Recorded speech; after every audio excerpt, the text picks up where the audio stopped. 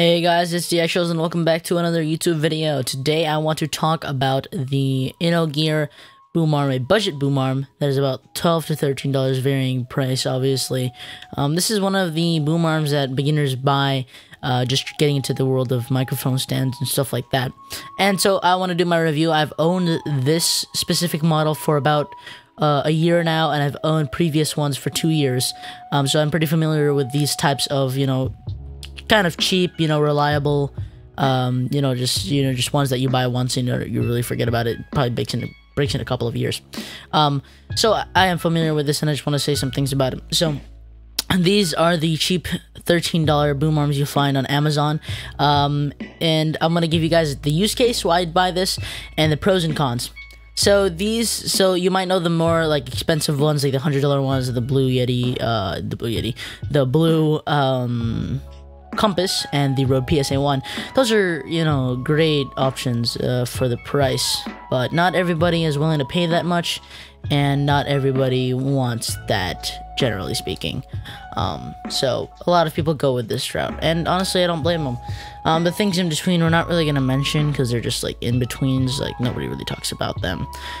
Most people talk about InnoGear, stuff like this. So there are some things I want to point out and just give you guys general like pros and cons. So we're going to be differentiating them from the more expensive boom arms. And yes, so I haven't used any more expensive boom arms like the $100 ones or anything in between. However, I can give my take on them and just give you guys my personal opinions. So yeah, so first thing I want to mention is the noise. After, I'd say about 3 to 4 months of use, also depending on the weight of your microphone, these springs right here will develop a creaking noise inevitably, meaning that it will happen.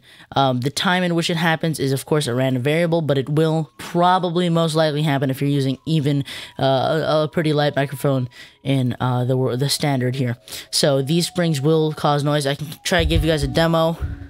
As you guys can hear, it's just really bad. It only happens with the microphone attached and with the gravity constantly pulling down. So yes, that will happen. That's kind of like quality of issue problems that you're gonna get for 13 bucks. But hey, the pros here is that it's, functional. It works, okay? Although it makes noise, it works. If you're not moving the mic, it'll stay where it wants to stay.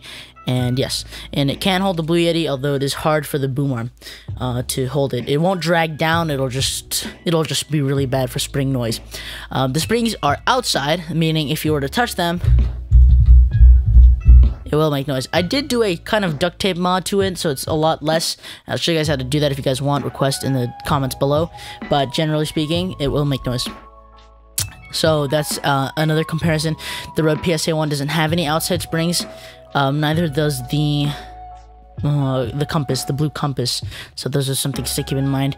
The build quality in terms of the metal is fine. I haven't had any stripping problems with any of the screws. You can't really adjust any of these, I'm pretty sure. And if you can, it's not very innovative because I haven't figured it out, and I've looked everywhere on this boom arm. The stand here, this is one of the quality control things as well, is that make sure that when you attach this to a desk, you have something in between. For me, I'm going to put an image up right now on my editing software. You can see that I actually use some Little Caesars napkins, but anything will work. This is a little kind of bootleg way. I mean, honestly, you should probably use something else, like, I don't know, like thin paper. You can even glue it, glue paper to the bottom of it to make it better. Oh yeah, and by the way, the reason it doesn't look like the one here is because I'm simply using this one from another stand that was a little bit more expensive, about 40 bucks, I believe. I ended up throwing it away because it had the same issues, and it was just horrible. It was for really heavy mics, but the stand was great, so I ended up switching it out. So these are two different boom arms sort of put together. And also this paint job that I did on the boom arm itself, I just used a little bit of spray paint, and for the writings I used Posca pens. So then that's the little comparisons. For the little threading here, again, this will fit the Blue Yeti. I'm not sure about the Shure SM7B, but it will work for the Blue Yeti. This is long enough. The length for this is sort of a concern for Shure SM7B users. I'm not completely sure if it'll work, but you guys are gonna have to do your own research there and make sure it works, obviously.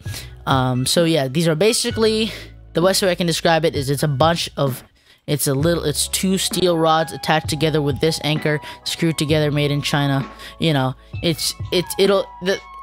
for a quick summary of if you should buy this, yes. I mean, if you are a beginner and you're not trying to invest hundreds of dollars into a boom arm, and you just want something reliable, functional, and will be a hassle, but if you do some of the hacks and stuff, it'll be better, then yes, go ahead and purchase this boom arm. It's a great option for the price, especially.